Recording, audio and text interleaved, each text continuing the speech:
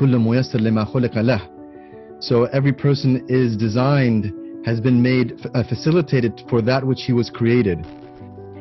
If you seek your purpose, then you will live your life to the fullest.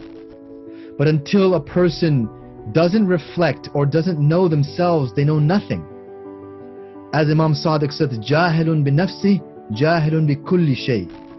What is the key of your existence? This is the question we all have to ask ourselves. Is the key to your own existence? If you don't have that key, it's like you're living on the surface. You're living a superficial life. I was only sent,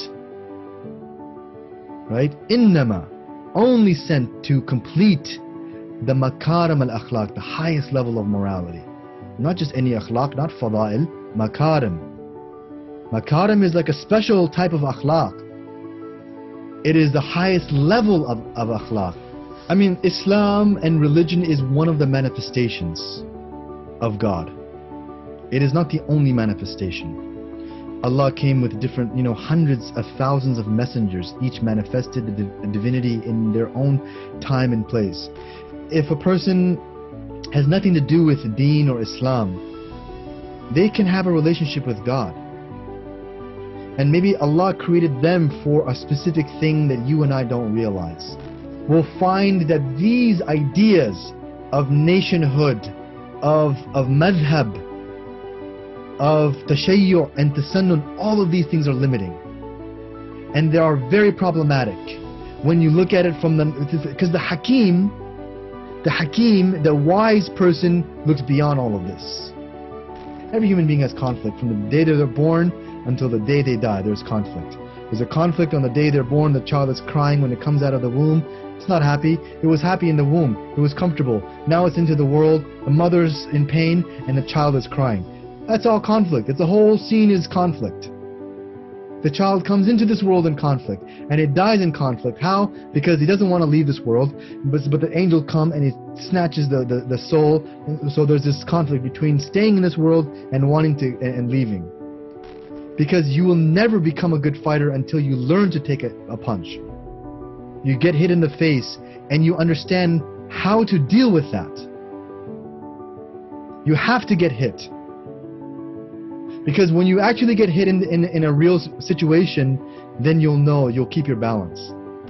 But it is a process of arriving at a unification. It is arriving at the knowledge and the gnosis of the oneness of being, the oneness of God's existence. To move from a state of multiplicity into a state of unity and oneness, and to see all things as one. So that is the nature of Tawheed. So it's Tawheed Wujudi. And this, my friends, is ultimately the message of the prophets. This is all they wanted to do, is they wanted to get man out of a animalistic, barbaric state into a state which God intended, which is the human form. If a person strives for the hikmah, the wisdom, the meaning, they make that the criteria, then they'll find wisdom in all things, not just the Quran, not just your own text. And if you make wisdom the criteria for truth, then you can look at the Bible, you can look at the Torah, you can look at other religious traditions, you can look at anything in the world. 90% of what you're doing, all this technology that's happening in the Middle East, the buildings, the bulldozers, the transmission of sciences, the ulum, everything that's happening is from the aql. It's not from Quran and Hadith. So don't fool yourselves into thinking that this Quran and Hadith is all that I need without the aql. Qawm Lut and Wa'ad and Thamud. What relevance does that have for today? Travel in your mind. Travel through different schools of thought, different philosophies, different time periods, different thinkers. So similarly, to travel through the Bible, see the different wisdom, especially the Bible. I mean, I strongly suggest that Muslims should read the Bible. This is the statement of Prophet Isa alayhi salam, the greatest messenger after the Prophet Muhammad, peace be upon him. We're very preoccupied as Muslims in the external aspects of religion. So I want to take this opportunity to emphasize that religion is zahir and batin. Just like Allah says, huwa al-awwal wal-akhir wal-zahir wal-batin. This is why the Prophet says, التفكر ساعة خير من عبادة 70 سنة. 1 hour of contemplation, how much ground you can cover spiritually, inside, intellectually, in your qalb. This is where the heart of Islam is. This is the heart, is that the batin that cultivates your interior. He who cultivates this is jihad al-nafs. The nafs is not external, it's internal. Then when the nafs becomes rectified, then the limbs become rectified. Then your ibadat becomes rectified. Then your relationships with your neighbors and your friends and your family becomes rectified.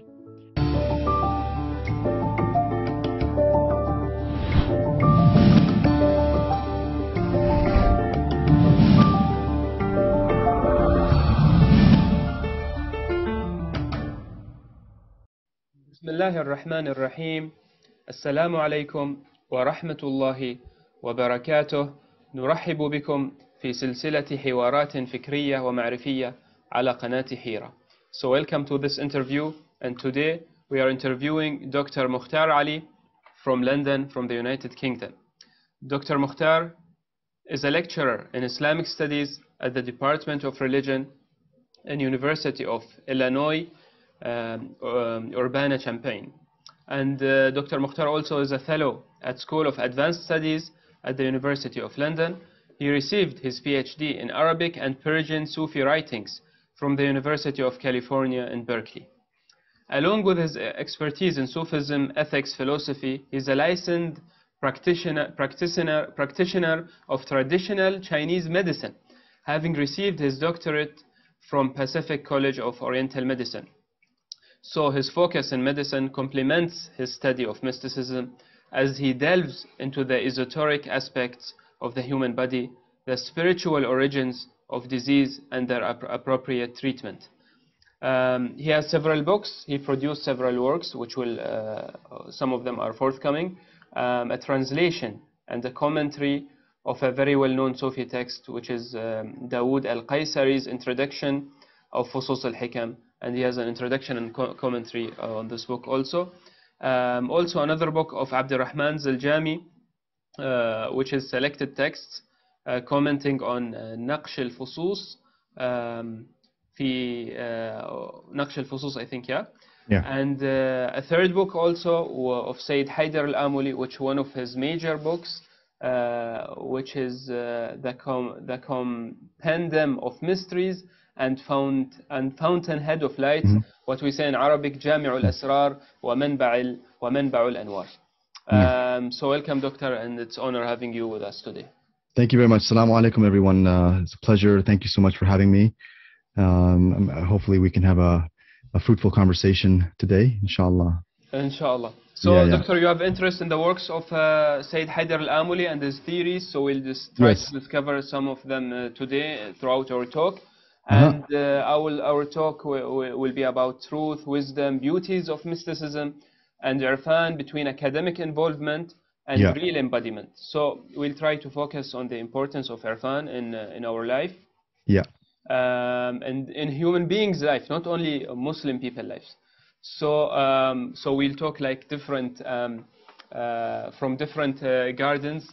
Ibn Arabi, Haydar al-Amuli, al-Ansari, and Manazil al-Sa'irin, or also how to open ourselves to different manifestations of wisdom and truth, as this هذا البيت من الشعر يقول, for everything there is a sign indicating that he is one, وفي كل شيء له آية تدل على أنه واحد.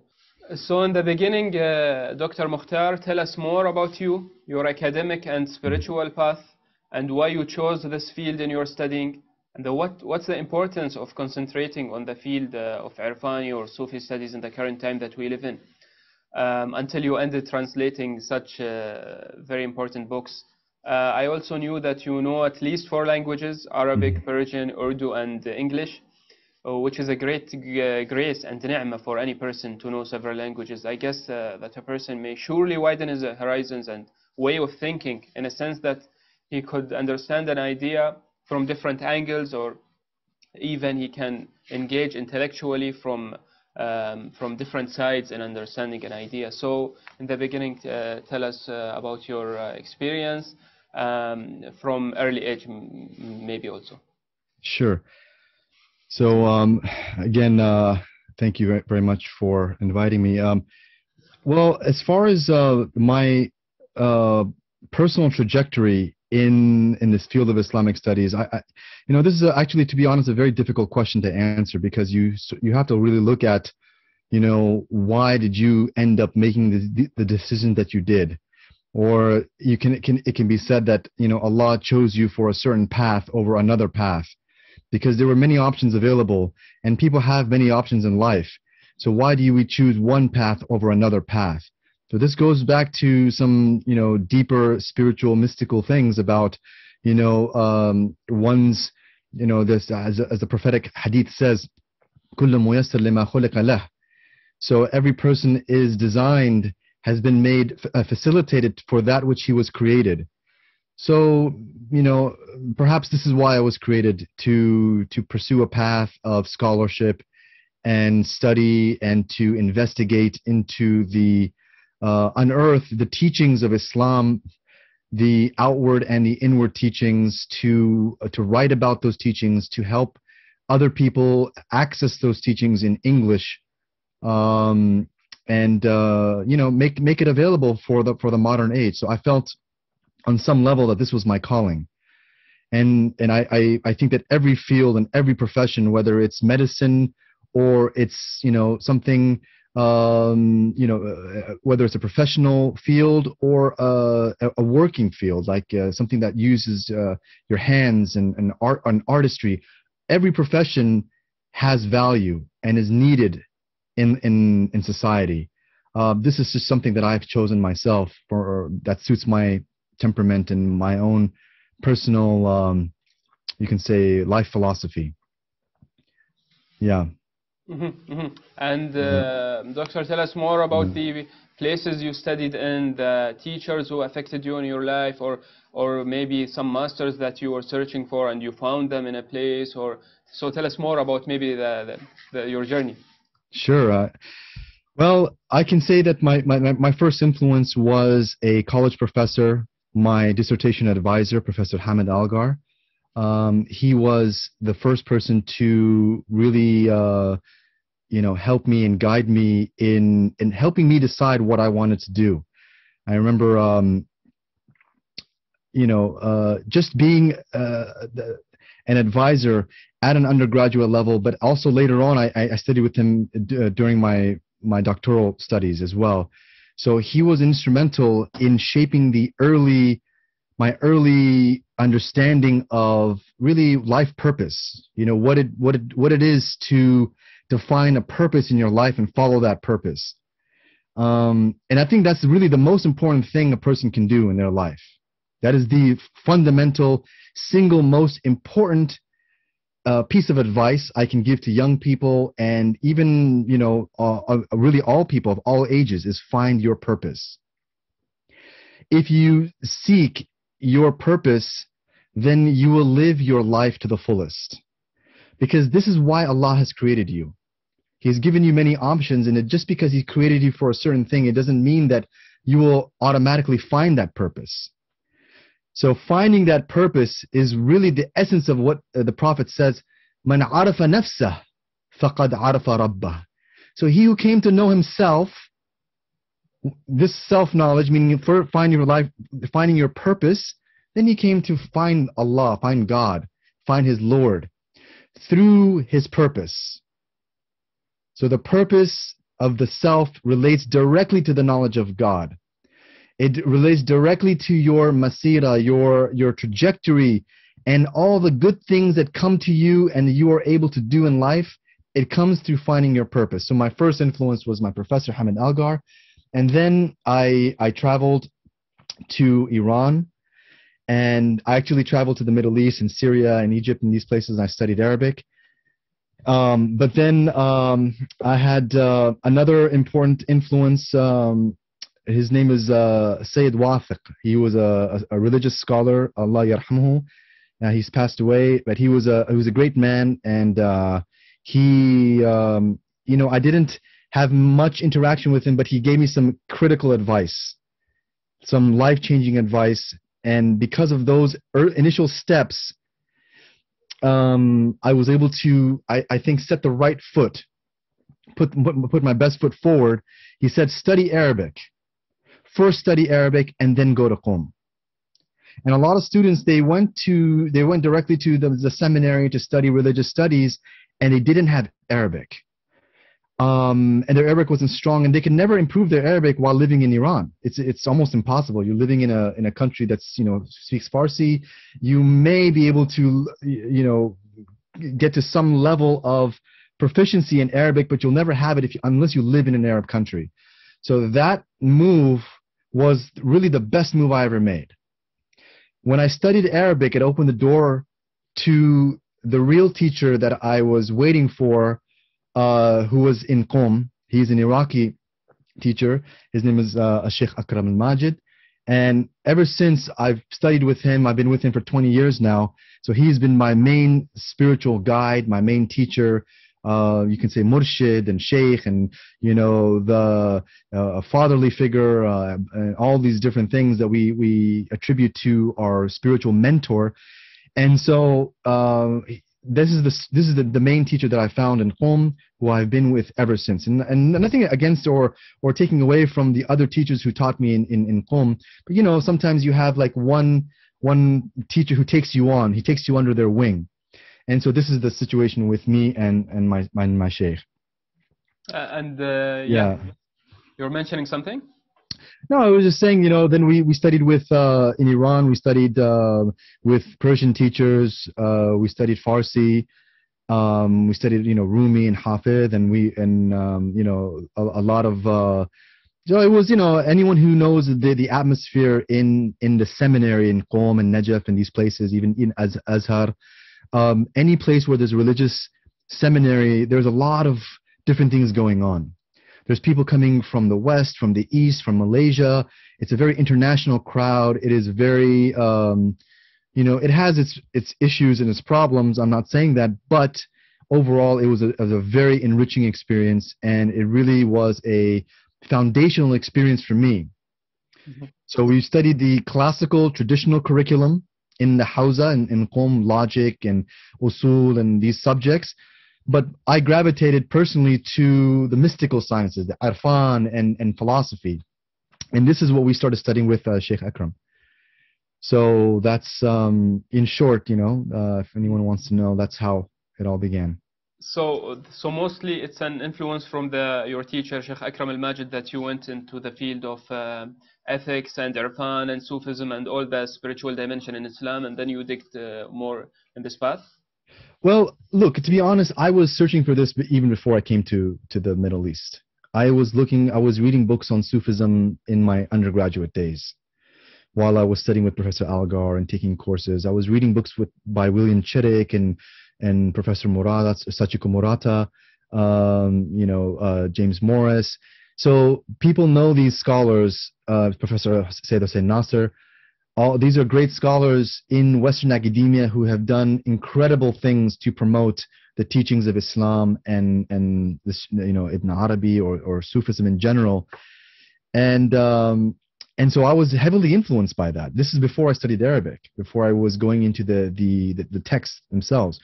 One of my favorite books of all time is this one it's called The Tao of Islam. If anyone has a chance to look over this book, it's filled with gems, treasures, from the whole tradition of Sufism, not just Ibn Arabi or any one particular thinker, but all of the great, amazing scholars, and so well translated. So this was a major influence for me. Mm-hmm. Mm-hmm. I think it's a book of Sachiko Murata. Yes, that's right. Yeah, mm-hmm. Yeah. I mean, truly amazing work. It's encyclopedic, and that's a huge influence on me. And then from that I was already looking for a teacher. I mean, years before I found, my teacher, I was deeply, that's the only reason why I went to Iran. Because I was like, I know there's shuyukh there, and I'm going to find one, inshallah. So that's my whole goal, because I knew the importance of a teacher. You want to study anything, you have to have a teacher. I mean, this is common sense. If you want to study medicine, you have to have a curriculum. You have to have mentorship. And this is a difference between two types of learning. Most people, they go to the university and they take classes. But everyone knows that this is just an undergraduate. This is the first level of education, is you take general classes, even specialist classes. If you want to become an expert in anything, whether it's calligraphy or music or medicine, you have to have mentorship. You have to train with someone. And the highest levels of any field, it always comes through this type of inheritance, this type of transmission of knowledge from the master to the student. This is something which is really rooted actually in our own tradition in Islam. What is the whole prophetic model? What is the concept of wilaya? It is this transmission of knowledge, transmission of authority, transmission of spiritual teachings from one, saint, Nabi, Wali, whatever you want to call it. It's a transmission from one to the next. And this is an essential part of the Islamic tradition, whether it's Sunnism or Shiism. It doesn't make a difference between the madhahib. We all agree on this concept of transmission of knowledge. It's a human phenomenon. So anyway, so that's what I was looking for. And alhamdulillah, this is something that I was able to participate in. Great, Doctor. And then we can talk more about the importance of the Sheikh and the idea of the murshid or a guider in the whole Irfani tradition. Yes. But you mentioned the translation in the book of Sachi Komorata, because she's working on, she translated an effort that is done in explaining Sufism and Islam in the Chinese language. So, yeah. But my question, because you have experience in translating such very complicated Irfani books, so, and as people of hermeneutics or people of ta'wil say that translating is inventing or creating a new text in a new kind of beauty. So, so it needs involvement. It needs a flavor of the person. So yeah, tell us more, if in a summary, about your interest in translation and the works that you've done in translation, or the topic of translation, because people feel, no, I'm just changing the language only. Okay, translation is it's a very enjoyable task, because outwardly you are engaging with the text. You're looking at the word. You're looking at the structure. You're analyzing the text at a very rich level. You're not just reading it. It's more of an active process. You're to engage with the material. And you learn a lot from translation. You learn new words. You learn new concepts. You investigate ways of usage, because Arabic is a very rich language, and you'll find that it's, the same word needs to be translated multiple ways in different contexts. And so it makes you think about how the author is using that word. It makes you think about how the Quran is using that word, or the Hadith is using that word. For example, the word ayn. Ayn has, hundreds of meanings. And which context is being used? Ayn the eye, ayn the spring, ayn the spy, ayn, to mean shay itself. Essence, that. So there's so many ways of expressing ayn. So this is just one example, and Arabic is filled. It's a very rich and deep language. That's the first point. So it helps you to engage with the text. The second point I can say, as a metaphysical point, as an Arfani point, that in every age there's a tarjuman, there's a translator, and the Nabi, the Prophet, is a translator for his time. He is translating the ayat of Allah, tajalliyat, the manifestations of God, in a form which the people understand. Why is it that the Quran came in Arabic? Because the Prophet was an Arab. And so the Quran came in a language which corresponded with the Prophet, and vice versa. The Prophet was created, or he was sent to a people in the language that God chose, which was Arabic. So in any case, the Prophet is a tarjuman. He's a translator of the divine signs for his people.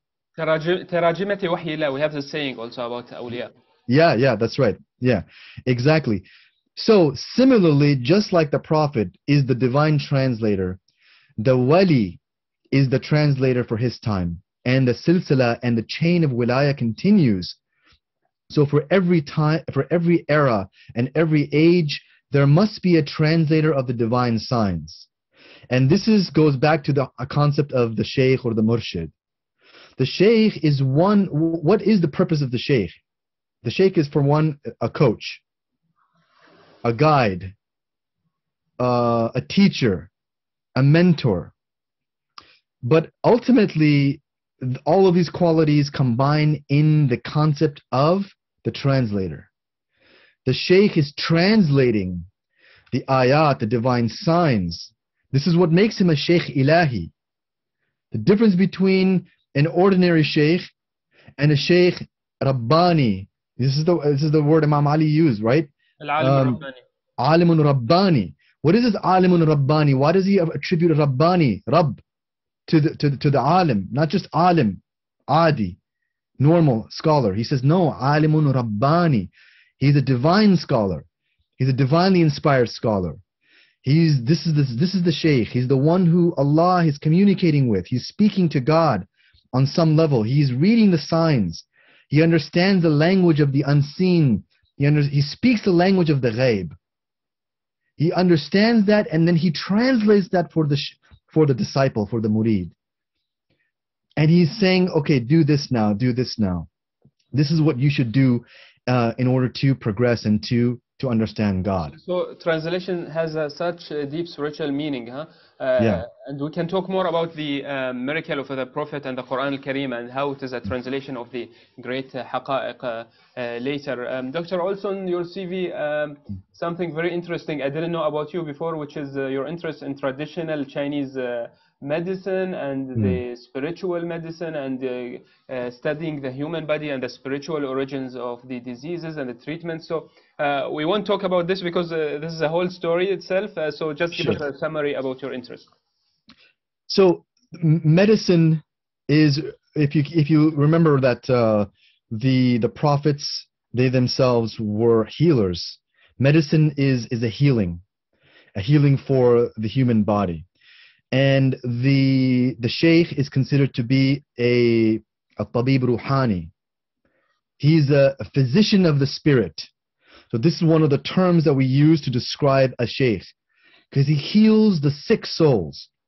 Every person who comes to the path, every human being has disease, has illness, physical as well as spiritual. Those diseases, they don't manifest all the time until maybe later on in life, until the body starts to break down. And similarly, the diseases of the soul also are there inside the human being. You acquire things from the environment, from your parents, from your culture, from television, from you're inundated with different things which are the origins of disease. And you yourself are one of the origins of your disease, as Imam Ali says, right? دواؤك فيك ولا تبصر وداؤك في I don't remember the exact poem. وداؤك فيك ولا تشعر, something like that. Okay, this is a famous poem of Imam Ali. And so he's saying that your cure is within you, but you don't see it. Your illness is within you, but you don't feel it. I recall other sayings, أعدى عدوك نفسك التي بين جنبيك or صنم نفسك أم الأصنام, but this is, you're talking about a da also. Yeah, da and dawa. He refers to these two things, da and dawa. They're both inside of you. You don't see it and you don't feel it. So this is a famous thing. You can look it up online. Now, that being said, illness and cure is a part of human existence. Just as there are physical illnesses, there are spiritual illnesses. So there is a correspondence between the physical and the spiritual. And one form of medicine is Chinese medicine. And this Chinese medicine is just a type of medicine which also looks at the correspondence between the inward, the batin, and the zahir. If you look at the actual text of Chinese medicine, they say that all the illnesses begin in the heart, in the qalb. It's a very spiritual medicine. It is rooted in a spiritual practice. And it speaks about, the energies of the human being, intentions, and all of these things we can find correspondences and corroborations in our own literature, in Quran and Hadith. But that requires a separate study. We have to see, what are the overlaps, where are the parallels between these two different types of medicine. So that's another subject. But in general, to summarize the idea of medicine and why it is important, this type of medicine, traditional medicine, always looked and considered the soul and the spiritual dimension of man in the process of healing and cure. It was never devoid of the spiritual side of the human being. The biggest illness now and today that's in the world is depression. Depression is one of the greatest problems that humanity is facing now. And modern medicine considers it to be a physical problem, but it is a spiritual problem. It's 90% spiritual and 10% physical. Human being is not a robot. It's not a mechanical thing that you can deal with only. Yeah, exactly. The mind is a powerful force that is, say, housed in the body. It controls the body. It is affected by the body. And yet at the same time, it is independent of the body. So to understand the mind-body connection, this is essential both in Islamic spirituality as well as medicine. And this is one thing that is lost in our own understanding of the deen of Islam. We don't consider the physical dimension and physical well-being and the ayat that Allah has placed in the physical realm, and how that affects our spiritual well-being. This is lost in our tradition. Great. Yeah, a person should take care of his body and all the aspects that are related to his body, because even in his spiritual ascendance, the bodily issues, they have a great role. Exactly. Yes. Doctor, the sentence you are referring to is داؤك فيك وما تبصر ودواؤك منك وما تشعر. Then he says أتزعم أنك جرم صغير والعالم الأكبر. That's right. Yes. Thank you very much. Perfect. Yeah. We have also a saying from the Prophet, or a saying that describes the Prophet. I think maybe from Imam Ali, when he says طبيب دوار بطبه قد أحكم مراهمه. Yes. Yeah. Exactly. So the prophets and the saints they were physicians, both of the physical realm as well as, but ultimately they were physicians of the soul, of the qalb. And we normally say like والصلاة والسلام على طبيب نفوسنا وحبيب قلوبنا محمد. We say طبيب. That's right, exactly. This is part of our tradition. No but question. Also people would say that, for example, when prophets or even Imam Ali, when he was sick, when he was in his the firash al-maut, he ordered the best doctor to come and check on him. So that people say that medicine and other type of knowledge is not from the Islam or religion, because يعني هناك تخصصات وهناك علوم أخرى هي خارج الإسلام. الإسلام يعتني بالهداية أو يعني some people would argue like this also. Let me say, if I can say something on that. The idea that Islam is limited to Sharia or only Hidayah, only spirit, is, in my view, fundamentally wrong. Islam concerns haqiqah. Islam is looking at reality. Islam is trying to guide people through wujud, through existence. Not just the prayer mat and the mosque. This is just one manifestation of Islam. A deen is the word deen itself in Arabic, is behavior.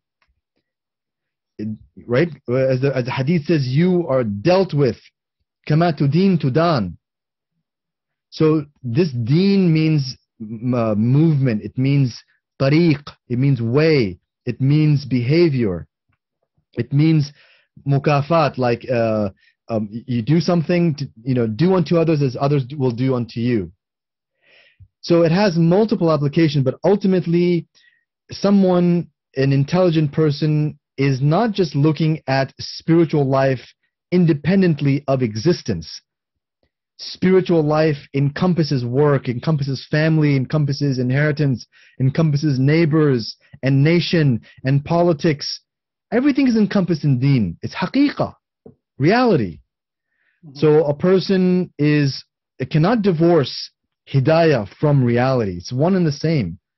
Allah is controlling the universe. His asma are within all things. And this is how, if we look at deen in this, then we start to investigate all things, and we see that and this is the way the ulama in the past they were. The scholars of the past were investigating metaphysics and astronomy and medicine and architecture and mathematics and alchemy and all sorts of fields. And they were Muslim scholars or Islamic scholars. They were at the same time theologians as well as mathematicians, as well as physicians.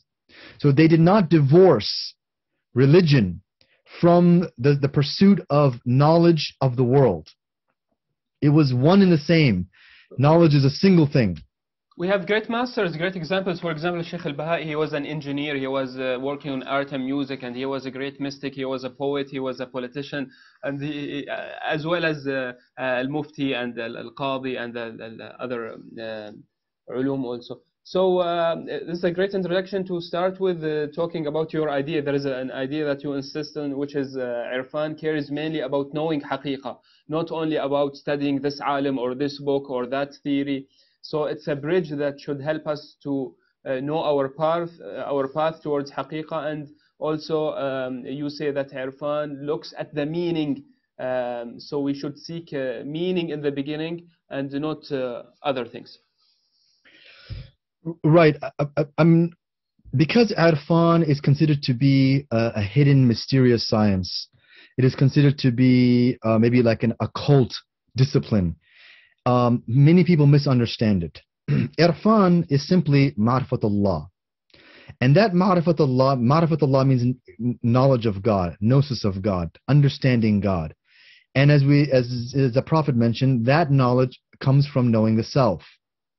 So Irfan essentially is knowing the self, knowing yourself and your place in existence and your relation to God. So all of these things are stacked one on top of the other. But it begins with knowledge of the self. Man arafa nafsah. This is the ultimate statement of Irfan. Irfan begins with this statement. It begins and it ends with the statement. Man arafa nafsah faqad arafa rabbah. So this is the beginning of Irfan. So Irfan is not, or Sufism as they say in Western academia, Tasawwuf, and Irfan in sort of like the Shi'i tradition and Tasawwuf and the other, academic traditions. Whatever you want to call it, it's not only reading Ibn Arabi. It's not reading Rumi. It's not reading, the different Urafa, Qushayri, and so on and so forth. These are textbooks that are guides that help you to understand the mystical worldview. They contain ma'arif, types of knowledge, secrets, illuminative knowledge. They contain wisdom. They contain truths, deep truth, universal truths. So they must be studied. But Irfan is not exclusive to the study of those texts. You can memorize Ibn Arabi, you can memorize the poems of Hafiz and Rumi. You can memorize the Quran and Hadith. But until a person doesn't reflect or doesn't know themselves, they know nothing. As Imam Sadiq said, Jahilun bi nafsi, jahilun bi kulli shay. This is a powerful statement. So the converse of man arafa nafsa is this statement. Jahilun bi nafsi, jahilun bi kulli shay. So he who is ignorant of himself is ignorant of all things, meaning that he may be a scientist, or she may be a physicist, a mathematician, or a great arif, or not arif, I'm sorry, like a faqih, or a scholar, a marja. But if you don't know yourself, if you don't understand the nature of the soul. What are you? What is the things that motivate you? What is your path to God? What is the key of your existence? What is the key of your existence? This is the question we all have to ask ourselves. Is there a Mفتاح? Just like we have, everything has a Mفتاح, everything has a key. Quran has a key. What is the key of the Quran? Bismillah ar-Rahman ar-Rahim. It's the key, Mفتاح al-Quran. And Mفتاح al-Mafatih, it's the key of all keys, is this statement, Bismillah. But this is a general term. Things have keys. The house has a key. The car has a key. People's hearts have keys. If you want to get the key to someone's heart, there's a way to get to someone. Right? This is what advertisers are thinking about all the time. What is the key to selling this product? What do people want to see? What do people want to feel when they see an advertisement? So they're looking for the key. So Allah has keys, and that's why He says Mafatih al-Ghaib. He refers to the unseen, and He says Mafatih al-Ghaib, the keys to the unseen. So don't you think you have a key? What is the key to, what's the Mفتاح of my existence? What is the key to your existence? So until we find that key or those keys, we will never know ourselves. Our soul will be locked up. So Irfan is the study to try to find that key or those keys. At least there should be one key that opens all the other locks. For sure there's one key. Great. And that is the most important knowledge you can have in your life, without a doubt, is the key to your own existence. If you don't have that key, it's like you're living on the surface. You're living a superficial life. You haven't really opened your soul. You haven't excavated the depth of your being. Didn't God say in the Quran, وَعَلَّمَ آدَمَ الْأَسْمَاءَ كُلَّهَا? Not just Adam alayhi salam, Adam meaning insan. Mankind, well, all of insan has been given the asma, all of the divine names has been given so much potential. But we need to unlock that key, unlock those locks with the right key. And this is what the Shaykh is doing. He's trying to help you to find that key. He's trying for you to discover that key. The Shaykh will never open you directly. You have to do it yourself, but he will teach you how to do it. And so this is the Shaykh, a real Shaykh, a true Shaykh will teach you how to open the locks. He will not open them for you, because a Hakim doesn't do that kind of thing. A real Shaykh is a Hakim, a sage, a wise person. The Hakim will teach you how to do something rather than do it for you. Because if he does it for you, then you haven't arrived at your insaniya, your humanity. Your humanity is to actualize yourself. This is where the human being is a human being. Not because someone does it for him. If he can do it himself or she can do it herself, then you can say, wow, this is a human being. Wow, mashallah, you have done it yourself. Doctor, in this context, I think an important question that we can ask, going back to the academic studies, that there is a trend in academia which deals with Arfan, like historians, as you mentioned, like Ibn Arabi said, Rumi said, Mullah Sadra said, another Arif disagreed, and these all stuff. So how do you analyze the kind of elite academic societies in the West, which now there is the growing environment of studying Sufism and Arfan and such stuff? Firstly, does it reflect a great thirst to spirituality? And secondly, is it open to ordinary people and all different kinds of people, or it's elite only? And maybe this critique can be applied to Qom and other traditional schools and institutes in the Islamic world also. In any type of learning, there's always the danger of theory over practice. The practice is the more difficult aspect of any pursuit, to practice. So theory is relatively easy to acquire, and this is why this is usually the first place where people read books and they study. Whereas practice becomes more difficult. It requires really struggling with the nafs. Jihad al-nafs, this is what it is, jihad al-nafs, jihad. That's why, the Prophet called it jihad al-akbar. The greater jihad was a struggle against the self, nothing else. But your jihad al-nafs could also be, talab al-ilm, seeking knowledge could be, jihad al-akbar for some people, because they don't have an inclination to studying and learning and whatnot. So in academia, oftentimes people will pursue, and the scale of knowledge will overweigh the practice. Now, to be fair, most people I've met who are truly studying tasawwuf or arfan in academia, I found them to be also practitioners. And they have a practice. They may not overtly state it or publicize it, but they do have a practice, and I found that to be mostly the case. There are instances where you find people who just write about the material without any practice. And remember, practice informs your theory. So if you don't have a practice, then it becomes apparent in your speech and your writings that this person is shallow. It doesn't have depth, doesn't have a subtlety, doesn't know the matter, the material. They're just writing, copy pasting what this scholar said and that scholar said. But that's there as well.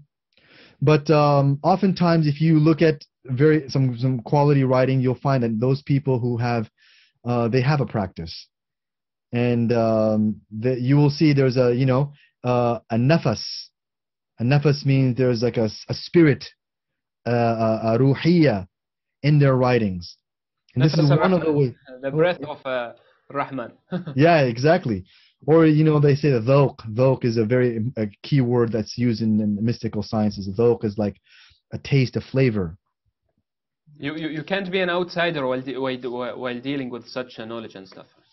Well, there's levels. Again, there's levels. There's levels of how close you come to ma'arif, and what is the quality of the ma'arif, the different types of knowledge. What are the different kinds of knowledge? Like, for example, there's ilm al-firasa, ilm al-manam, there's ta'wil al-Quran, there's so many different branches of learning within tasawwuf. But ultimately, those are ulum, those are secondary sciences. Ultimately, a person wishes to rectify. Let me be clear. The purpose of arfan isn't to acquire power or knowledge for its own sake. It is to rectify your morality. This is the ultimate goal of Islam and arfan, right? What is it? إِنَّمَا بُعِثْتُ لِأُتَمِّمَ مَكَارِمَ الْأَخْلَاقِ. I was sent, the Prophet, peace be upon him, said, I was only sent, right? Innama, only sent to complete the makarim al-akhlaq, the highest level of morality. Not just any akhlaq, not fadail, makarim. Makarim is like a special type of akhlaq. It is the highest level of akhlaq, and akhlaq means ethics, morality. So, Doctor, you talked about discovering yourself, actualizing yourself, finding wisdom. And here I'll ask a question. So what kind of pluralism can be found in Arfan? So I think you have an interesting idea to say here about the importance of looking for wisdom and opening yourself to the manifestations of wujud, God and truth that are all around us, and not limit ourselves to some ideological understandings or prejudice perspectives about religion and reality. Maybe many of religious people, or some, are raised in a way that they are afraid to live and travel and gain knowledge and wisdom in all different kinds and of chances and opportunities that are available in our lives. So we stay narrow or limited. So what kind of pluralism can be found in Irfan, and respecting the path of other people who are trying to search to God, all from different places? And we have this wisdom that the paths to God are as many أطرق إلى الله بعدد أنفاس الخلائق, as many as human breaths. I mean, Islam and religion is one of the manifestations of God. It is not the only manifestation. Allah came with different, hundreds of thousands of messengers, each manifested the divinity in their own time and place. Now, our belief as Muslims is that, yes, Prophet Muhammad brought the last message, but it doesn't, just because Islam is a phenomenon, it is what we consider to be the complete religious deen or the way to God. It doesn't mean that God is limited to Islam. Islam is a barnamij, it's a program. God is greater than that. God is there for the believers and the unbelievers. He is nourishing them. The asma are unbeliever, in the sense that even if a person has nothing to do with deen or Islam, they can have a relationship with God. And maybe Allah created them for a specific thing that you and I don't realize. So when we as Muslims think that Islam is the only way, this is fundamentally problematic, because we're limiting God's authority in wujud. Wujud is existence. So the creatures, they come to God through their own means. And so this is one principle or one idea, okay, that it is common sense that the creatures have a way to God and that God has a way to them that defies your understanding and my understanding. If we think the only way to God is Islam and Deen and Salah and Siyam, then we are limiting God's ability to communicate with his creatures. We are putting limitations on God. He can do whatever he wants. He can make Islam wajib for you but not someone else. It says it's haram for you to drink alcohol, but I didn't make this condition for someone else. Only you. So why are you judging this person? You're judging them by the Sharia that is governing you. Maybe they have another code in wujud. Existence has another path for them. That's one principle.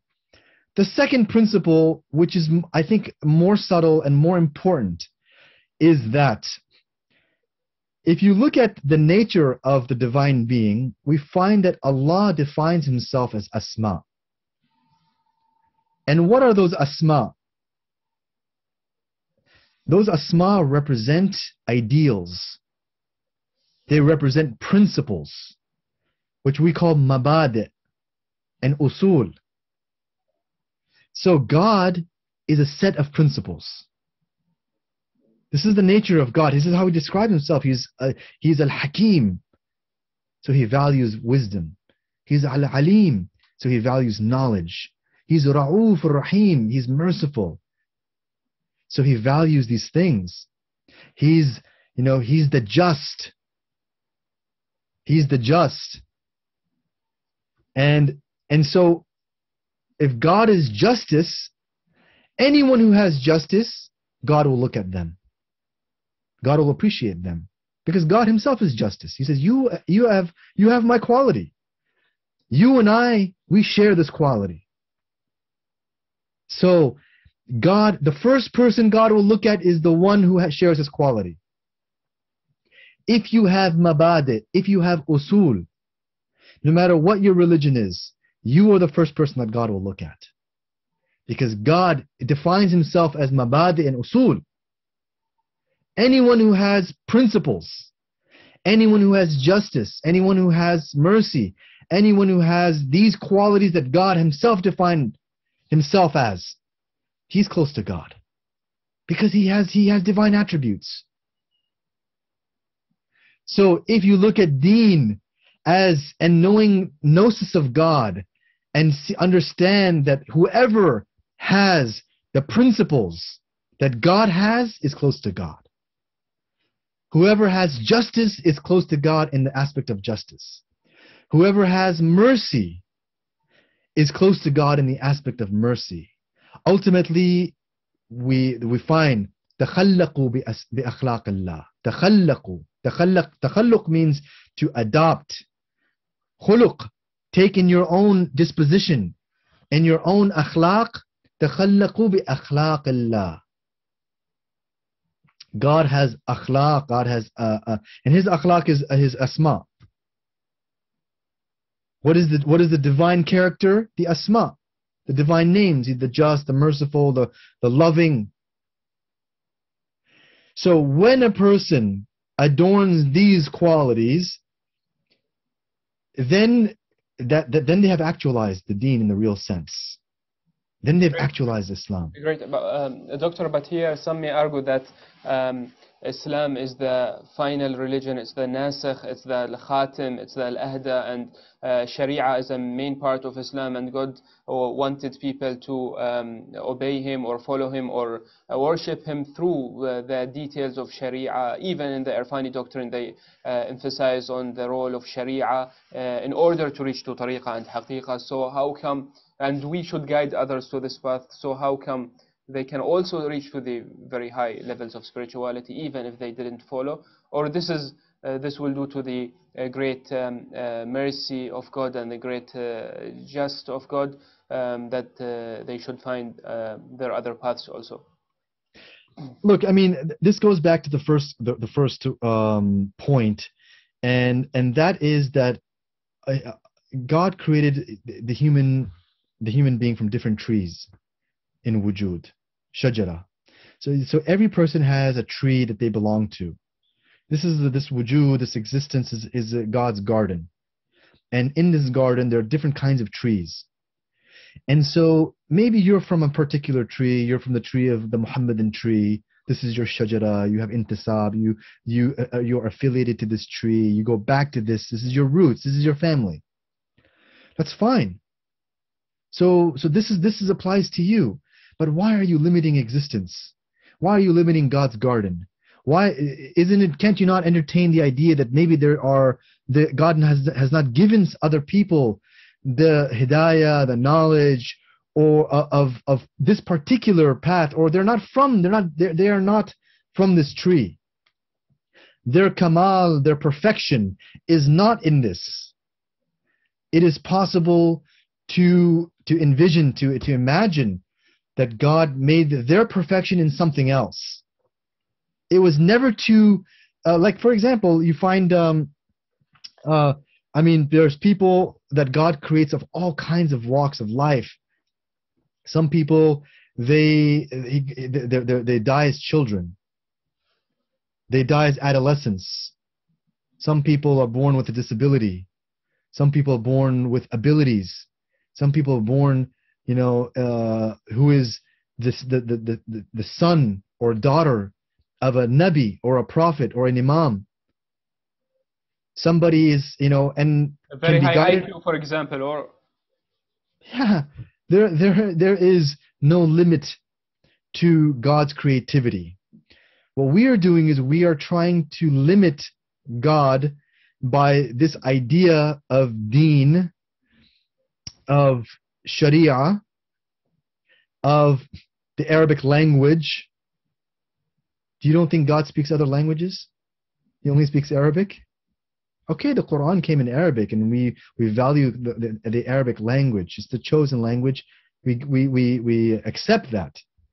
But he only understands Arabic, or he understands Swahili and French and German and the European languages and Hindi and Tamil and these languages. But we have a superiority complex. So Arabic is the chosen culture. It is the chosen language. The Prophet was an Arab. It's just it's contextual. It happened to be that way.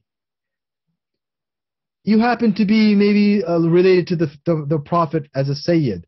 It happened to be that way. God chose this. But a person who looks at existence with an objective view and looks with tajarrud, looks with a vast perspective on life, will find that these ideas of nationhood, of madhab, of tashayyu' and tasannun, all of these things are limiting. And they are very problematic when you look at it from because the hakim, the wise person, looks beyond all of this. So these are all very narrow ideologies and very limited types of thinking. It's limiting. Yes, it is limiting. It has its function, but it's limiting. Can we say that it's a type of identity egoism, for example? Yeah, I mean, look, there's something beneficial in it, and there's something harmful in it. A person should feel proud of their culture, feel proud of their language, of their people, of what have you, their dress, these things are fine and they're acceptable, but what I'm saying is that don't limit yourself to them. So it goes into this idea of jam wa tafriqa. So you are in it, and at the same time, from the same perspective, you are detached from it.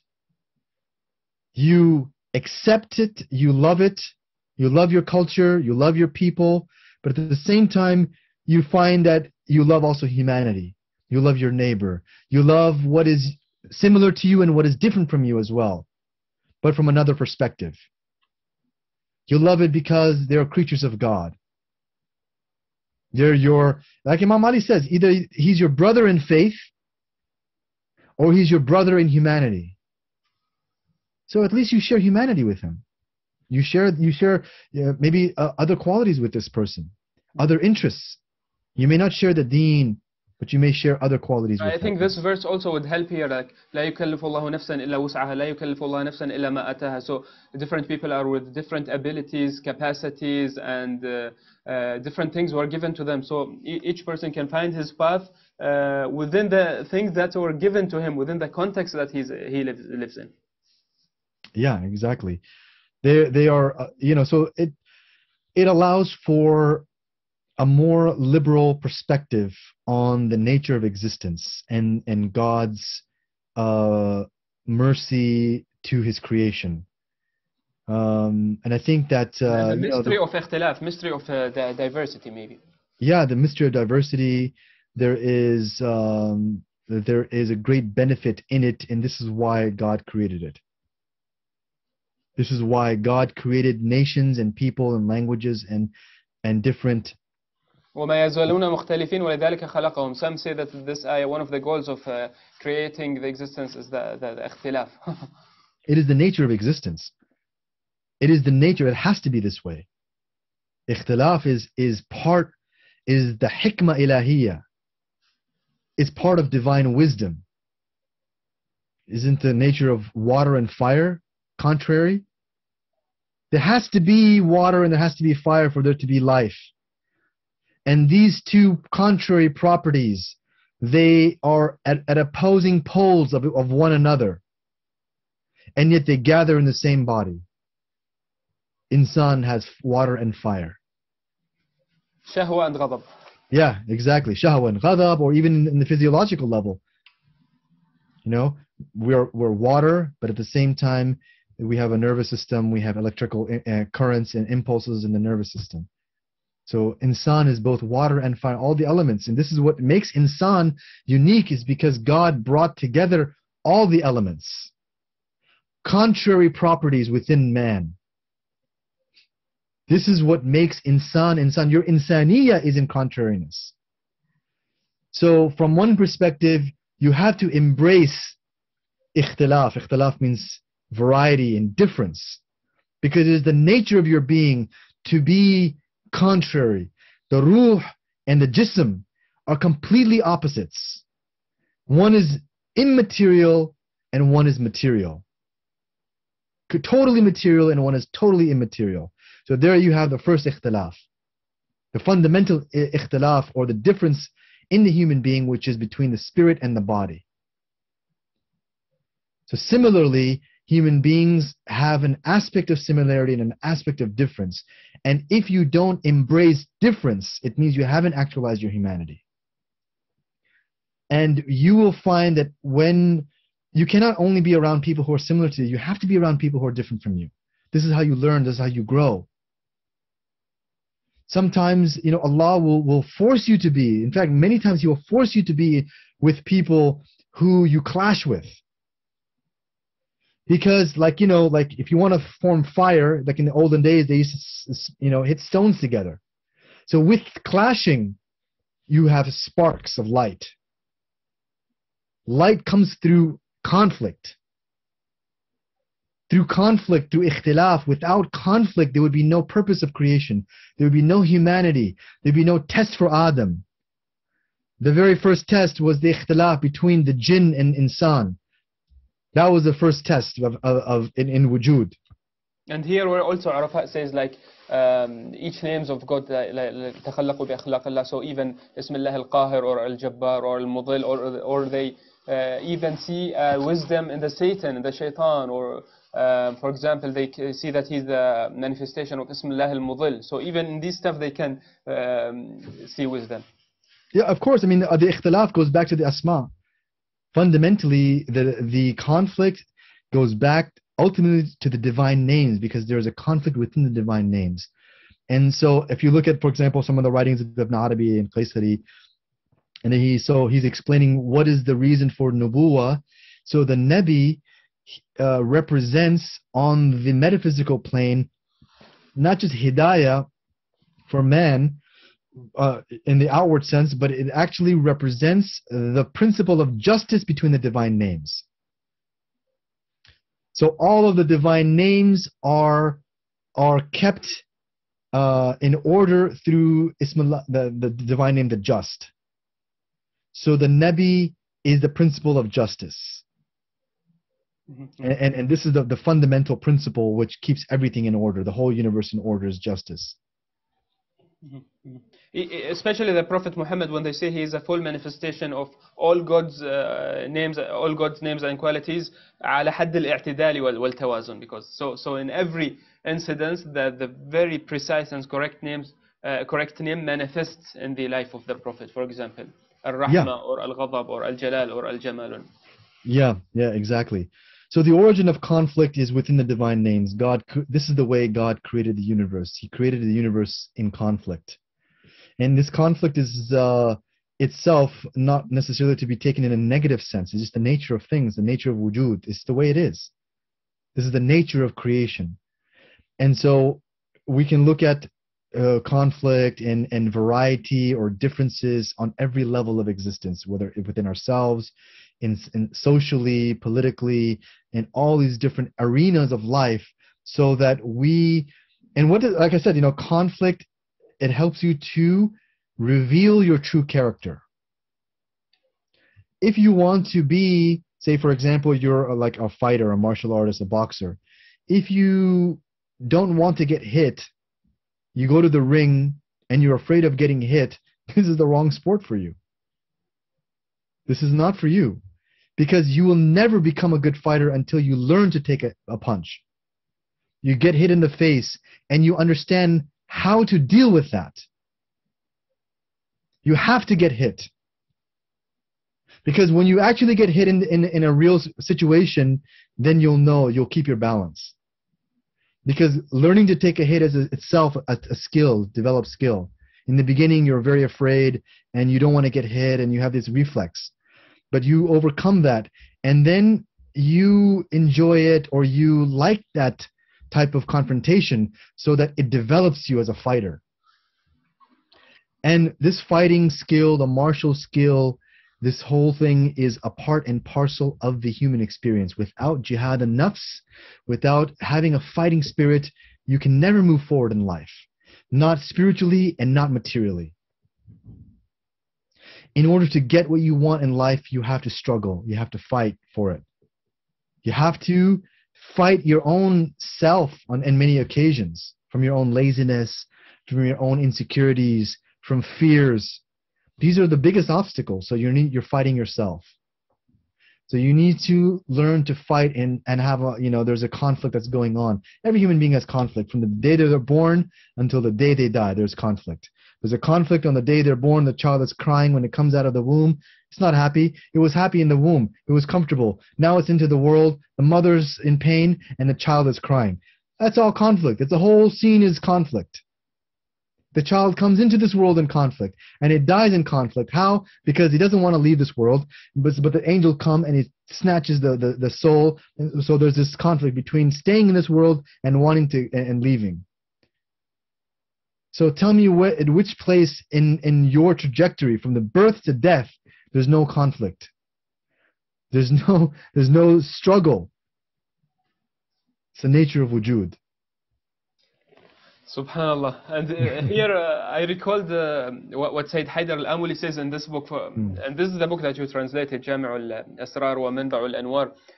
He talks about التوحيد الذاتي versus التوحيد الظاهري or الشكلي or what we were born with. So maybe this idea also will help that التوحيد الذاتي is available there in all human beings' life. It's there in the fitra. They just have to realize it, and it's not necessarily to have the ظاهري توحيد to reach to that one. Maybe you can explain here.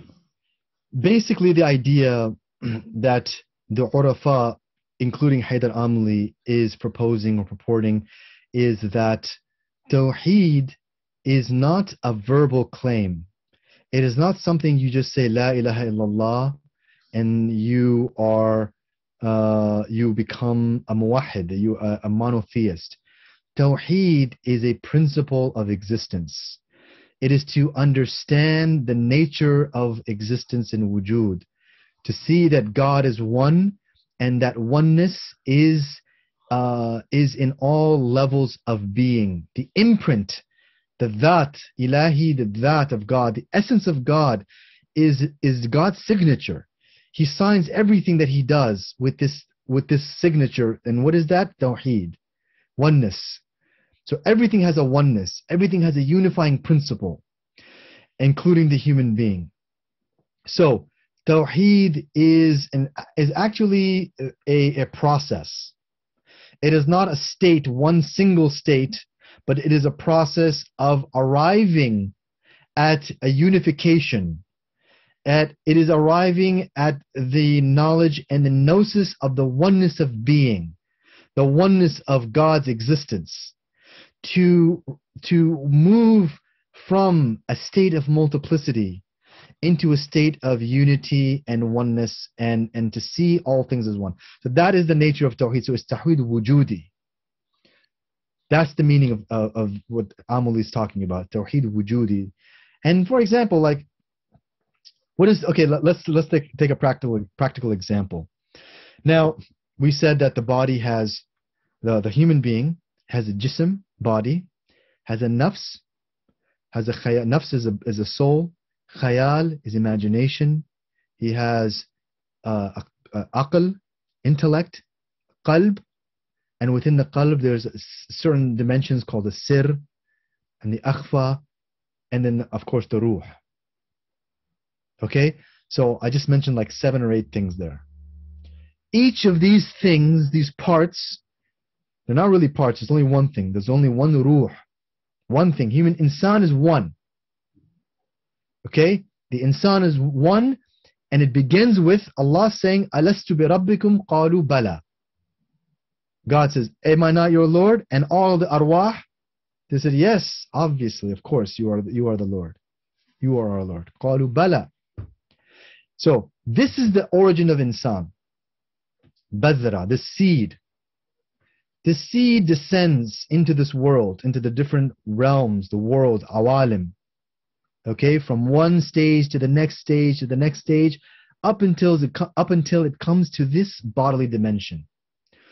Now, this is where the journey begins. So this is the first journey, the journey from Allah into the womb, into this bodily form of the human being, the human bodily form. Now the journey begins back to God. So man's trajectory is from the womb, from birth, until ila rabbika al-muntaha. And to your Lord is your end, your aim, your ultimately ila rabbika al-ruj'a. Your return is to your Lord. So all things are returning back to God. And now, physically, this is obvious. We are going from, youth to adolescence to maturity to old age and death. This trajectory is known. But inwardly, this is where human beings mostly falter, because they don't come to the realization that insan has an inward movement, that he must travel, he must move from a state of animal, haywaniya, to insaniya. He must move inwardly and acquire this a spiritual nature. And this, my friends, is ultimately the message of the prophets. This is all they wanted to do, is they wanted to get man out of a animalistic, barbaric state into a state which God intended, which is the human form. Suratuhu suratul hayawan. Suratuhu suratul insan wa qalbuhu qalbu hayawan, as Imam Ali says. So he's explaining man. Suratul insan. He looks like a human, but qalbuhu qalbu hayawan, meaning that his reality is still animalistic. Up until he starts to change and he transforms himself, and then he becomes insan. So this insan is, it has its own discussion of what that means. What is insaniya? As we said earlier, it is to adorn the divine qualities and to become, reflection of, Great. This is Tawheed. Great, this is Tawheed. And you also mentioned about wisdom and opening ourselves to different manifestations of God and widening our horizons in the path towards this real transformation, is to be open to different sacred texts. So for example, you say, why not reading the Bible? Why not reading the also other sacred texts? I recall that Allama Tabatabai also, he was teaching his students, some of the special students, the text of the Upanishad, which is a Hindu text, and he was stating that I can find some of the verses which are very similar to Surah Al-Tawheed. So I think this is something that also you'd like to say something about. Sure. This is a very good point you've raised, and really such an essential point. I think it really highlights the whole discussion for today. I think that one of the major stumbling blocks for people, particularly religious people, is our adherence to the text more than the content of the text. We believe in the sacredness of the Quran or the Hadith or a particular text more than the sacredness of the words. Let me clarify. Ultimately, a person needs to strive for meaning, for content. And if a person strives for the hikmah, the wisdom, the meaning, they make that the criteria, then they'll find wisdom in all things, not just the Quran, not just your own text. Because this is accepted. We already accept that the Quran is our sacred book.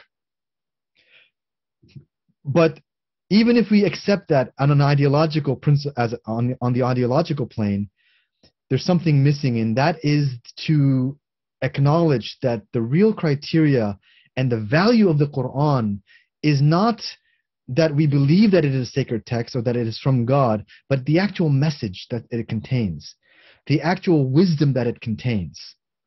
So we make the wisdom the criteria.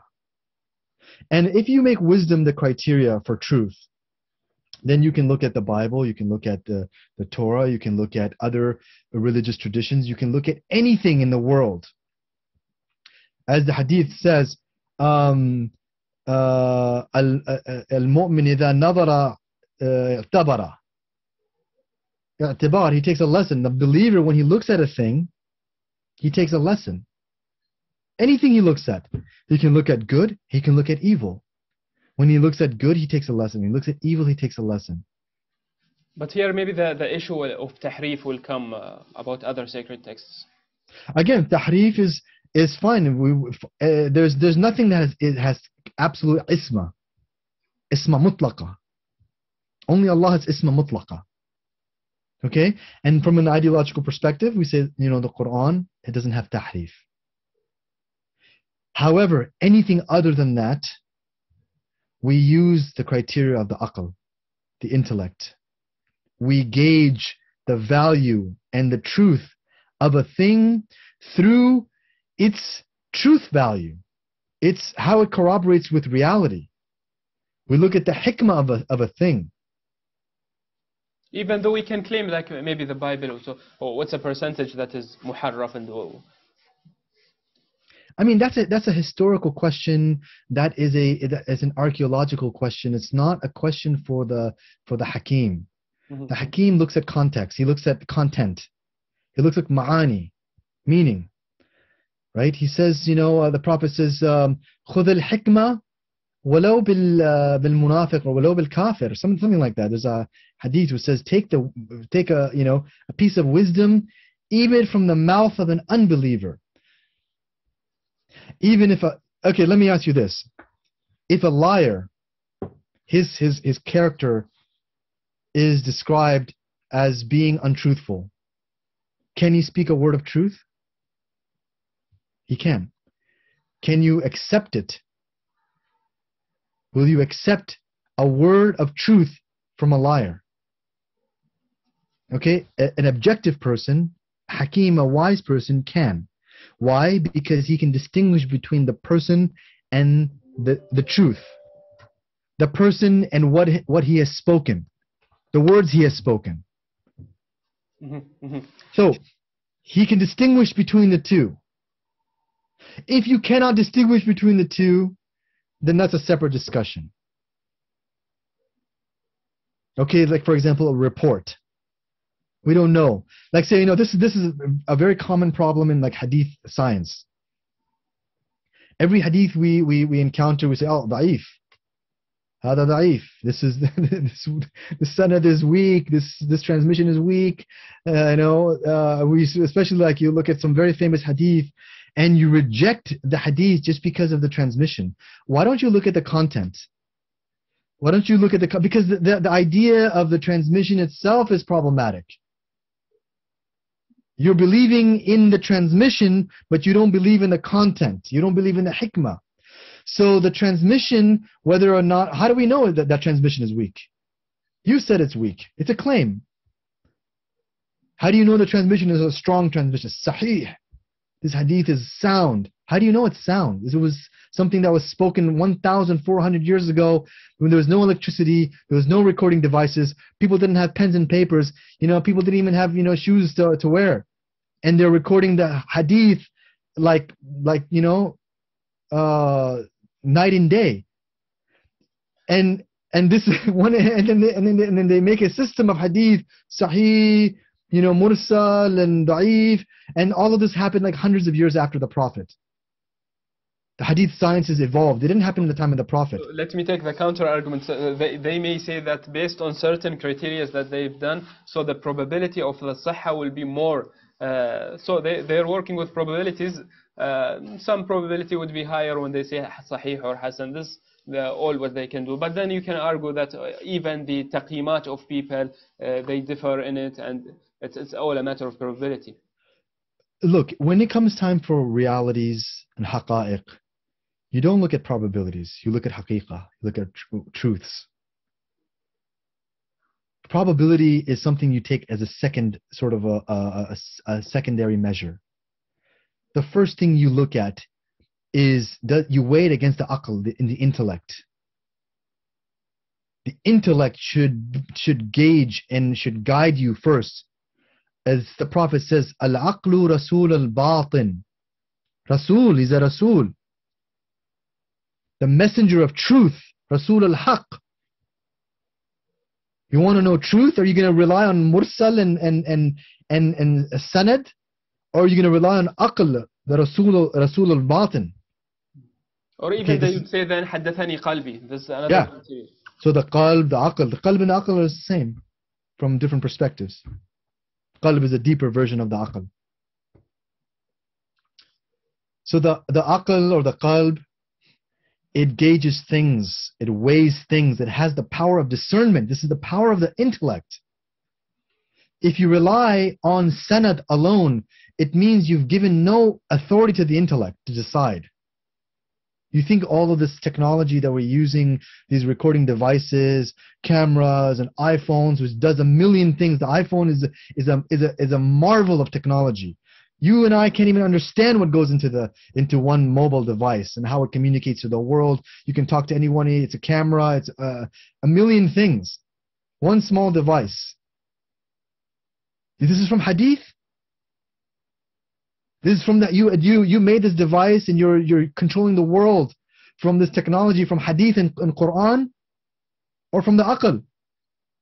90% of what you're doing, all this technology is happening in the Middle East, the buildings, the bulldozers, the transmission of sciences, the ulum. Everything that's happening is from the aql. It's not from Quran and hadith. So don't fool yourselves into thinking that this Quran and hadith is all that I need without the aql. The intellect is the thing which helps you to discern the Quran and hadith, to understand it, to apply it to today's age. Great. How are we going to apply the Quran, which is stories for thousands of years ago, Qawm Lut and Ad and Thamud? What relevance does that have for today? Nobody knows. You don't know, I don't know, nobody knows what that means. Okay, we read it, Khatm al-Quran in the month of Ramadan for barakah.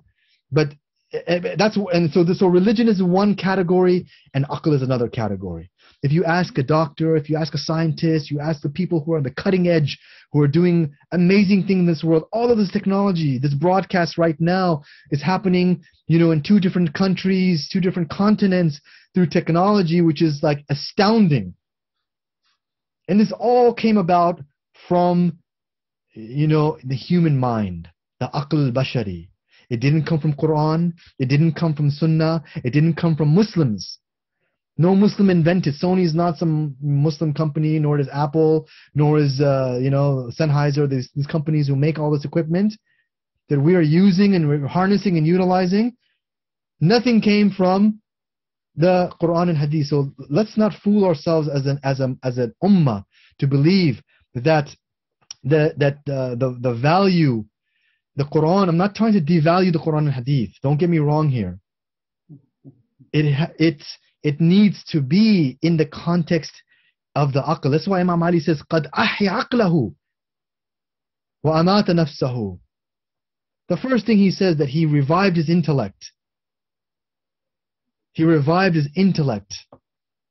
أَفَلَا يَعْقِلُونَ. It says in the Quran time and time again, do not think, do not intellectualize. What is this aql the Quran is referring to, the hadith Imam Ali is referring to? What is this aql? This is the same thing, this technology, this advancement, this understanding, discernment. So similarly, we use the same aql to use and to understand the Quran and Sunnah. And the higher form of aql is hikmah. When the aql becomes complete, when it reaches a level of completion, then it derives a principle, a universal principle, and this is called hikmah. Hikam, plural. So it starts to understand wise wisdom and wise sayings. Then that hakim will start to investigate hikmah in all things. You'll find that Allah's hikmah is in all things. In creation, other books, and other philosophies, and other philosophical schools. Allah has divided. Yeah, exactly. Allah has given knowledge and wisdom throughout the different nations and different cultures and different languages. So it's, that's why it pays. It's important to learn different languages, to learn about other cultures, to read their literature, to understand the mentality, and to see what gifts they have that Allah has given them, exclusively to them. So we try to expand our horizons. الله ميز الأمم والحضارات والشعوب بميزات وإبداعات وخواص مختلفة, and a person should swim between different places. Yeah, exactly. Travel, siru fil ard. Travel. Sidq Amr in the Quran. Travel the land. Travel and see and learn. And by travel and learning, you expand your horizons. And you see the ayat of Allah. You see the signs that God has placed in different parts of the earth with different people and different cultures. Different ayat come to you. So then you add to your personal experience. You add to your own personal development. And similarly, travel in the mind. Not just on the planet, on the earth. Travel in your mind. travel through different schools of thought, different philosophies, different time periods, different thinkers, read about different, philosophical schools, different cultures and traditions. So this is travel. Doctor, Just because you travel into and you read the Bible, and you go and you study the Bible, study the Torah, it doesn't take anything away from you. It adds to you. Just like if you travel to another country, you don't leave your home. You come back to your home. You travel, you enjoy, you see what that country has to offer you, and then you come back to your home.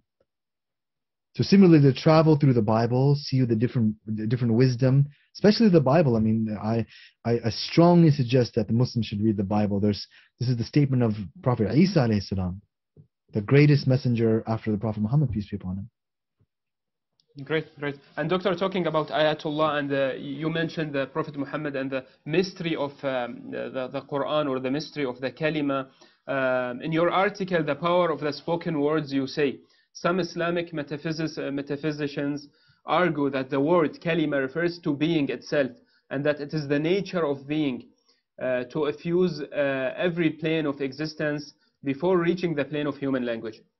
It is the sacred pedigree that manifests through human speech and intellect, and gives rise to the idea that the human being has been created in the image of God. So it's talking about the mystery, the secrets, and the importance of the Quran, which is the great miracle of the Prophet. I think also Ibn Arabi has very nice things to say here when he compares between word and creation, kun. So one of his sayings is, "Know the existent beings are the words of God which do not cease." So the kalima al-ilahiyya, or nafas al-Rahman, which is the breath of the all-merciful. And also Imam Ali has this saying that God has manifested himself in the book, but they don't realize it. So the mystery of the world and the kalima al-Qur'aniyya al-mutajalli ala qalb al-Nabi. I think you mentioned that one of the major sides that we should discover the azama of the Prophet Muhammad is through the Quran. So if you can explain a bit of this idea. Sure. The whole idea, which is a pretty established idea, that existence is the words of God, kalimat ilahiyya, and all things God spoke, and the first word He spoke was this idea of kun. Kun means be, and of course it's a metaphor. How it happened, these are all metaphysical and spiritual asrar, and it's difficult to comprehend what does it mean that God spoke. What does it mean that He said a word kun? What does that mean exactly? Anyway, let's leave that for now. Let's just speak in metaphor right now. So God spoke, and that speech came from this nafas al-Rahmani, and this nafas al-Rahman is a term that the Prophet himself used. So it's not something that the Urafa just invented. It's a term that he himself used. This nafas, this breath, ar-Rahman, Allah breathed in a sense, and He spoke this word. And this word is be, and this whole existence is a manifestation of that word be, or in other words, you can say that everything is a word of God. But now, since wujud, or existence, can be described as the words of God, we can say that there are actually more than one word. There is the existential book, which comprises of the words of God, the existential book, all right? So this is kitab al-afaqi or takwini. Takwin means existence. And then the second type of book is the book of the soul. Sanurihim, as the verse of the Quran says, Sanurihim ayatina fil afaqi wa fi anfusihim. We will show them our signs.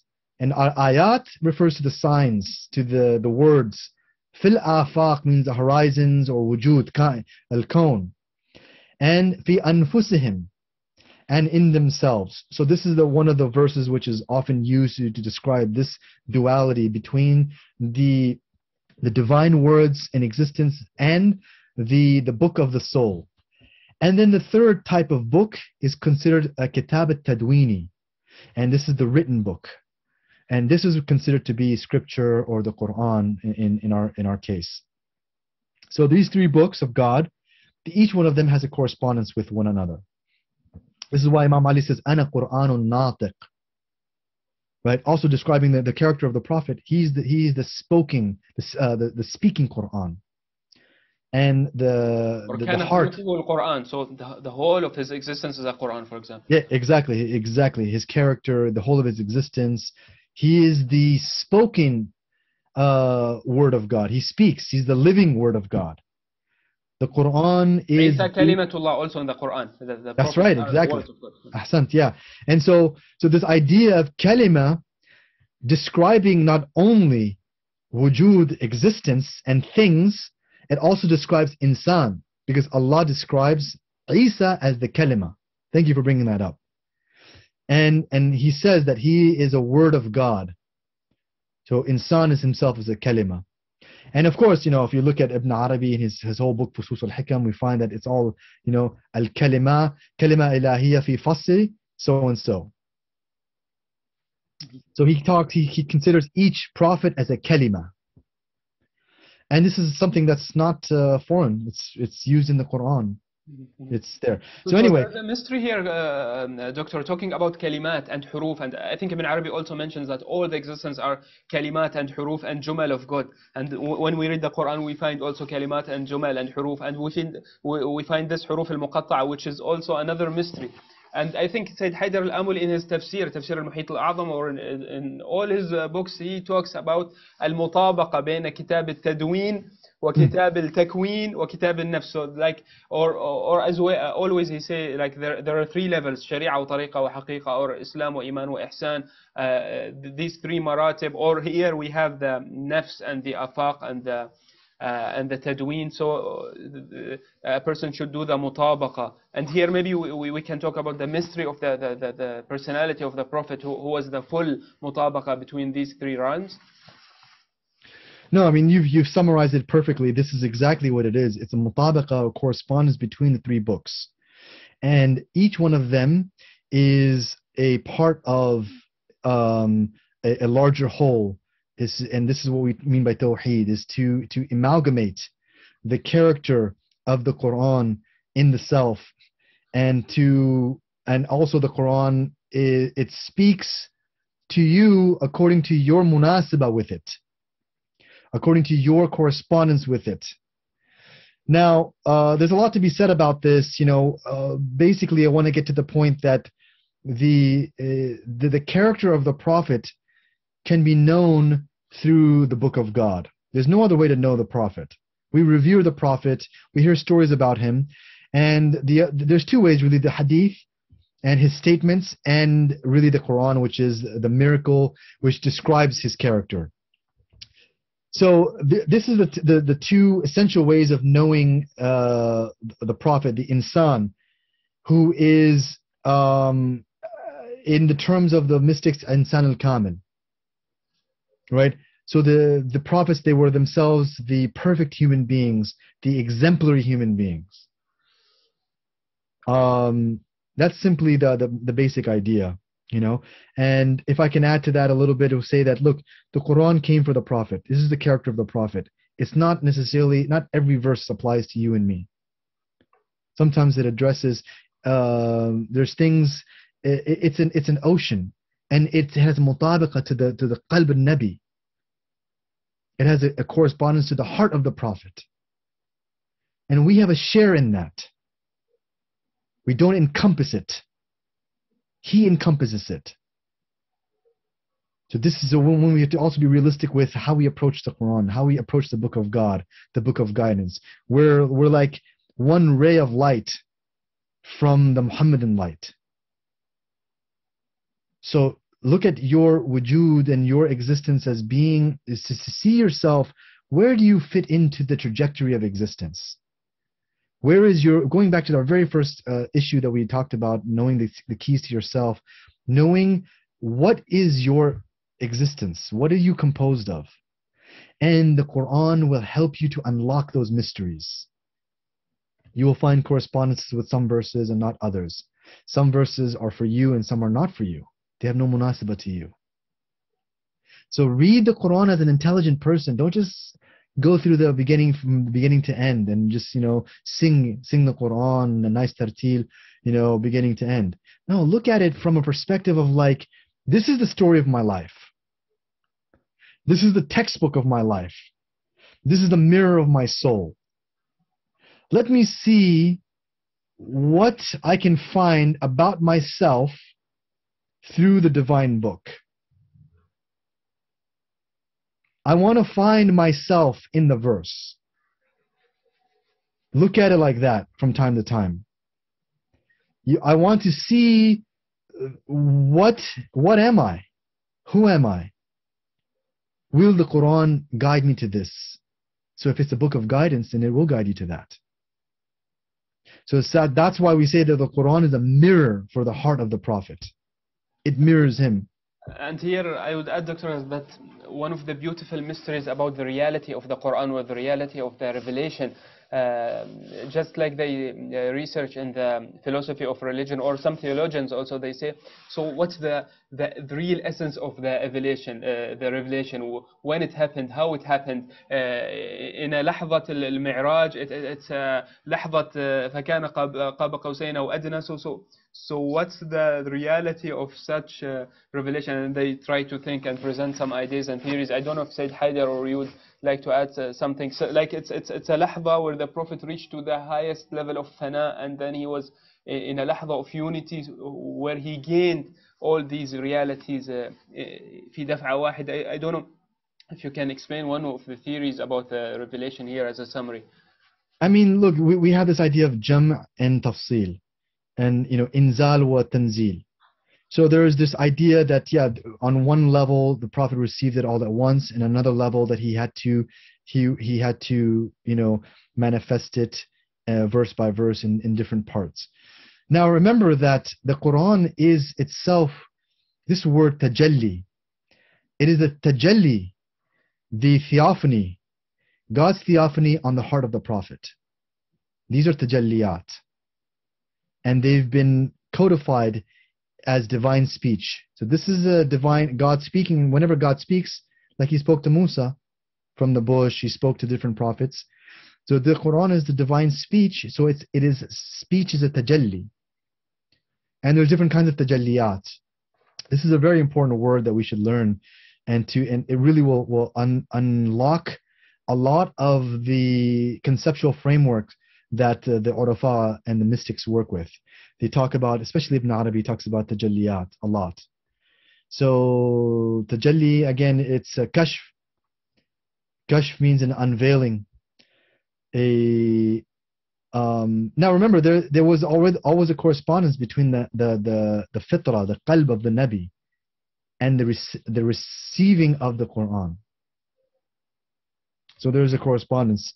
I mean, we're going to go into too many tangents, I think, I think just the basic idea that, to summarize these concepts, the Quran corresponds to the Prophet, the heart of the Prophet. We have 3 books, Kitab Tadwini, Takwini, and Anfusi. And each one of them correspond to one another. What that means by correspondence is that you can learn from each one of them, from the other. Each one of them is a sign of God, ayat, that reflects in the mirror of the other. So by working with these 3 things, you are in unison. You are worshiping God in multiple ways. You are worshiping Him, you are seeing Him in the mirror of existence, as you are seeing Him in the mirror of your soul. And then you can corroborate those 2 with the mirror of the book. And it's necessary to see Him in all 3. This is when we really start to move spiritually. Doctor, I think it has been a very long and interesting talk, sharing many different deep ideas and theories about Irfan and about Wilaya and about all these stuff. So if we want to make a summary of what we said today, or if you have any things more to say. Sure. I'd just like to emphasize that everything that we've said so far about Irfan as a subject, it should not become something alien for the common Muslim to contemplate. the reason why I say this is because we are very preoccupied with the acts of worship, salah, siyam, hajj, ibadat, and the external, or even like fiqh and jurisprudence. We're very preoccupied as Muslims in the external aspects of religion. So I want to take this opportunity to emphasize that religion is zahir and batin. Just like Allah says, huwa al-awwal wal-akhir wal-zahir wal-batin. And these are considered to be the great four ummahat al-asma, the great names of God, that everything is under these four things, that He is the first, the last, the inward and the outward. So deen has an inward as well as an outward. Insan has an inward as well as an outward. In fact, everything has an inward and an outward. And in order to truly understand life, to be wise, to reach where you want to reach, to fulfill your life, you must engage with zahir and batin. This is why the Prophet says, التفكر ساعة خير من عبادة 70 سنة. What does that mean? He says, thinking, contemplating for 1 hour is better than 70 years of worship, or maybe a year of worship, sana, or 70 sana, something like that. There was, if you look at the hadith, there's different versions. But the idea, he's saying, look at the scale of contemplation, weighing that against 1 year of worship, or a whole lifetime of worship. 1 hour of contemplation. How much ground you can cover spiritually, inside, intellectually, in your qalb, through 1 hour of contemplation. This is where the heart of Islam is. This is the heart, is that the batin that cultivates your interior.